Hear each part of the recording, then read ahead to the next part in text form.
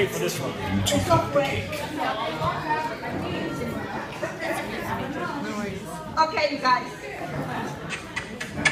We're going to take just a few minutes. I know.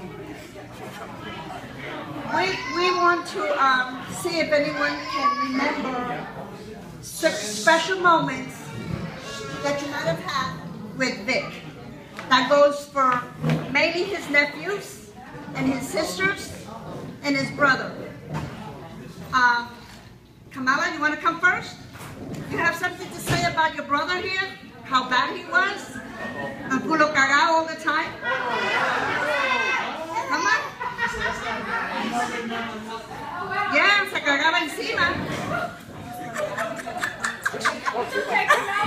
No, we're gonna rush you. It's time. It's time we bring all your linens out. All your Your dirty laundry. There you go. This is our big sister. Wait a minute, I gotta fix this. I didn't like what you said. Okay. He was 3. I'm the oldest of all these guys. So, okay. First of all, I thank the Lord for my brother. Amen. For Jesus, he gives life. And if Jesus had kept him up to here, he knows why. When my brother was small, he was thin. He still is. No, he's not. He's in between. We used to call him a flaco. A flaco in English means skinny. Because he was always thin. But he's been a good father. Brother. No. He's been a good brother all the time. We have respect each other all the time. And he's been a good husband, a good father to his children. Yes. And I thank the Lord one more time for him and the privilege of me being here together with my sons that they came from Arizona to be here too. Because we appreciate him. Yes, and that may the Lord keep on giving him more birthdays and be strong and forward all the time. These are my words. Amen. Amen.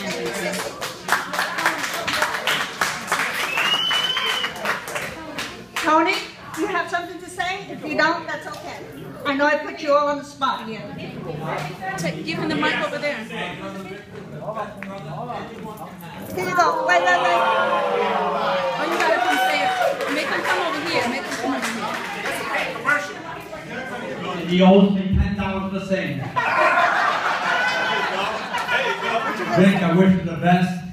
And you know, you've been the best brother anyone could have. Are you going to say Bobby used to take you to the trains? Did they have a solo? He was only playing with me. He's only playing with you. Paid him. You ain't paid him already. You paid him already, man. You paid him, man. It says, come on. Espérate que te va a dar el Uh-oh, family stuff is coming out now.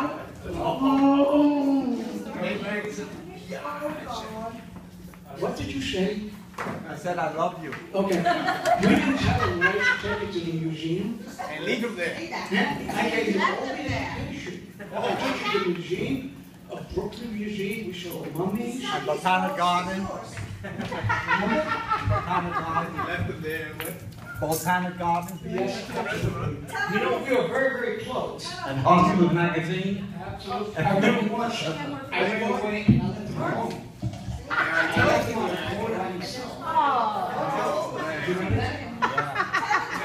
He left me like 10 miles away from home. I was 4 years old. Brother, you love. Back in New York, we would ride the subways. And in the subways, you had to have a token. Right? So we didn't have tokens, so we took a penny and we put it on the railroad where the trolley would go by. So the railroad, the trolley would make the penny big enough to fit in the subway. So I had one and he had one. So I went right through. He went, his got stuck. He could get through. So the cop grabbed him. And I ran away. I told him.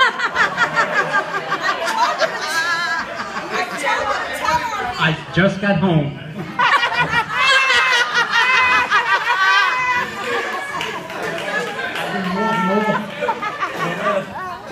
That's a good one, Tony. We couldn't afford to, to ride on the show on the trolleys, so we should hitch on it in the back, to get from one place to another.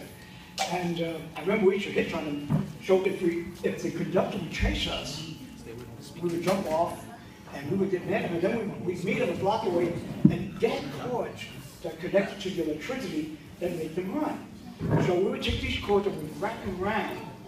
So when he hit a portion that cord didn't reach, everything would turn off. The trolley would stop, the lights would go on, and everything else, and we would laugh. All right. We had a wonderful time. Really, really did. We didn't have any computers. We had no internet. Sarah, you got something to say about your brother? Come on, Sarah. She got a lot. Where did he leave you?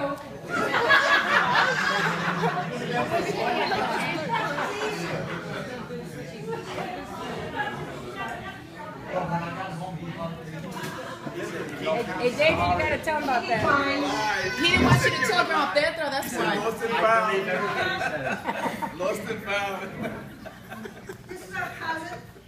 I think my favorite memory is when we came out from New York when Eric was a little boy, and you took us to an amusement park, and they had one of these slides that you went on with a blanket, and I remember you taking Eric there the second time because Ron was sick for the first time. But yeah, you were always the ambassador to the families when we visited, and you always made us feel at home. Oh, that was I think one of Ron's favorite memories also. Thank you. Here's one of the nephews. Hi, my name is Tom. Anyway, don't forget. But I remember Victor as looking at Mr. Farmer on TV, and he's dressed up as a wife.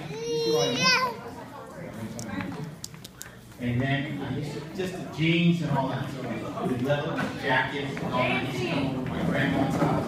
I used to stay over a lot with my grandma, which is his mother. And anyway, I remember him coming out, and I used to admire the way he used to look with his hairdo and all that. Say, wow, he had the t-shirt rolled up with his cigarette pack in there. And so before I ever seen the series of Arms, my uncle popped up when the first time he came on TV. I said, wow, that's Vic right there. You were the Fonz before Yeah, the we were the Fonz Fonz. existed. Yeah, before the Fonz was on TV. Thank you.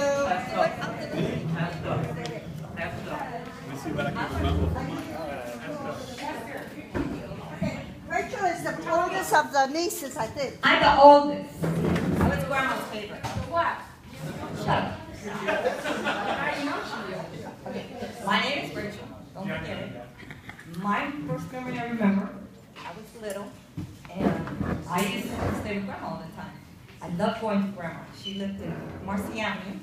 I remember going up the stairs, and on the left side, she had the door, and she would always be waiting for me, the door open. I remember going in the kitchen, because the first room you see, she always had food. Always, always food. I'd go in there, I had to run a house, except for, you couldn't touch Victor's room. You couldn't go in there, no. And I remember Grandma had a picture of Victor in his uniform. That's when I first knew, oh, he was in the military somewhere. I remember Victor come home one day, and he told Grandma, you know what, I have a woman, I'm going to bring a girl home. And I want you, blah, blah, blah. He was telling her how he expected her to behave. I thought that was funny. Like, you're telling her, I'm like, what? Anyway, I did go the next day when we brought her home. I remember that because I wanted to hear what was going on. And I saw